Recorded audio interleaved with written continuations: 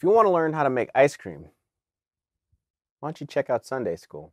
Hey, how's it going? It's Martin Ross, and today we're breaking down MC Hammer's Pump and Bump. But before we get into it, you know the drill. Check out my sound library resource. Links are in the description. Also, please leave a comment. Let me know what you think. Hit that like button and click the subscribe button and hit that bell so that way you get updates straight to your device. And most important, if you know somebody that likes the video, please share it. Help my channel grow. And yeah, let's make it happen. Let's break it down. All right, so we're breaking down MC Hammer's Pumps and a Bump. I'm doing this at 106 BPMs. The first thing that I noticed when I heard this, was Atomic Dog by George Clinton. So I'll just play the sample. So the sample is going to be like about 6, 7, 10 seconds into the song, and you're going to hear this. All right? And essentially, that's all I'm using for the sample. It's going to sound a little off. That's what I did when I played it. So here's what it sounds like in playback. It comes through every like other measure. So it sounds kind of off, right? To fill that void, there's two things you want to do. You want that lead and the bass, all right? So for the lead and the bass, let's talk about the bass first. So for the bass, the notes that I got going on is an A sharp, I have a C sharp, I have an F sharp, I have a G sharp, and I have A sharp. And essentially those notes are going to be the fundamental notes that you're going to be using throughout the song. So I'll go ahead and play what the bass sounds like.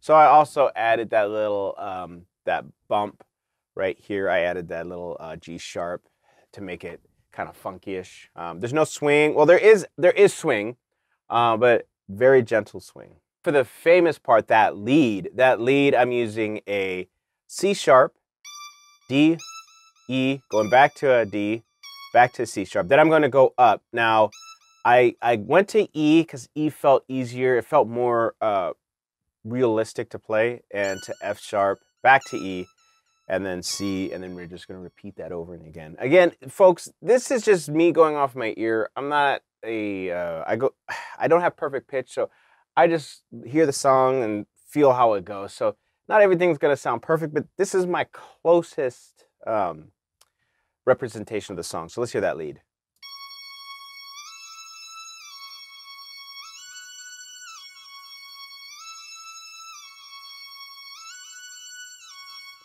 And that fills that gap. So I'm going to play the bass and the lead with the sample so you can see what I did there.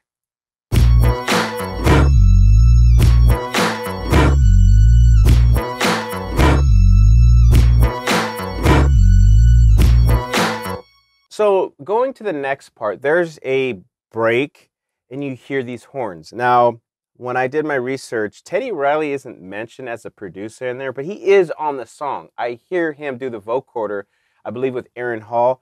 And one thing you have to know about the music industry, if you're not the main like producer, or let's say I have someone play a few songs for me or whatever, back then they would probably not put you on the list as a producer. I didn't see Teddy Riley's list on the producer, but the reason why I believe Teddy Riley had some production in this song is because brass construction moving.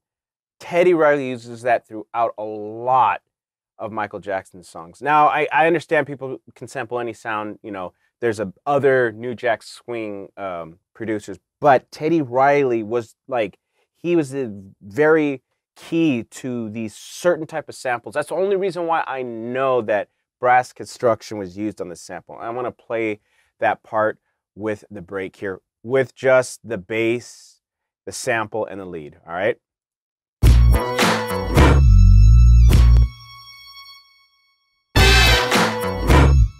All right, let's just hear that sample.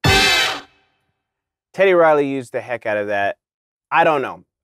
I think he was a producer on that, but he's not. His name is not mentioned on the producer's list, so there you have it. So the intro is a synth slide. I just resampled it from the song and played it. All right, so everybody's favorite part. But before we get into that favorite part, if you're still watching this, hit a like button, leave a comment.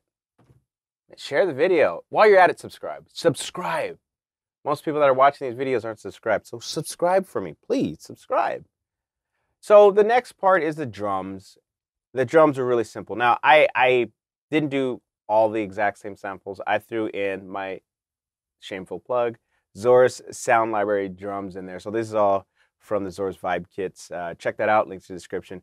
But I have a tam, I have a kick, I have a hat that's just steady, no swing, and I have my shakers. So my tam and my shakers are swung a little bit, and then I put a bunch of layered snares.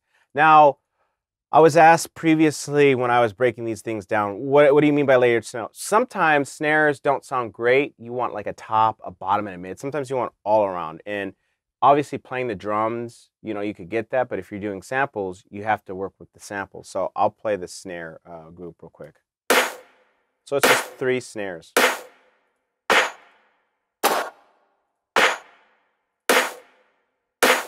All right, so let's hear the drums all together.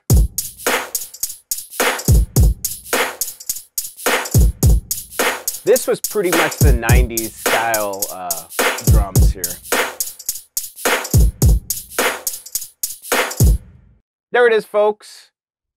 We've dissected it. Let's hear what it sounds like. This doesn't start on a 1, it's on a pickup. So we go to the pickup and then start it on the 1. Do it.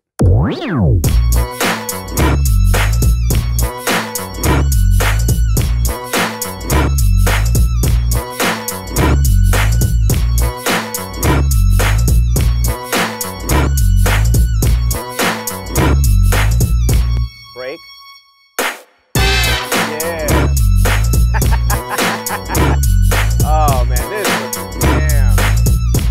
When I was a kid, my dad did not like me listening to rap music. He did not want me listening to that. All right, so there you have it. Pumps and a Bump by mchammer. Again, I believe Teddy Riley was instrumental in making this beat. He didn't get credit for it. I don't know. I don't know the whole story, but I've been in situations where I've put some production effort in there. I didn't get credit for it, so I don't know. But if you are wondering, and I noticed people thought the same thing too, if you're wondering, I do believe Teddy Riley's has not only his vocals are on there, his vocoder and Aaron Hall's, but I believe a little bit of the production, he did some of this. So I'm glad that we got to the end here, and I hope you enjoyed it. Well, I'm not glad we got to the end. I keep rambling, but we got to the end. I hope you enjoyed the video. Please leave a like. Let me know what you think by leaving a comment. Hit that subscribe button and click the bell so that we get updates straight to your device. And make sure that you share the video to somebody that may like the song or want to know how it's made. If you like these samples, please check the links out in the description. Subscribe and share. And let me throw more vernacular at you or whatever. I don't know. But yeah, this is Martin Ross breaking down MC Hammer's Pumps and a Bump. Y'all take care.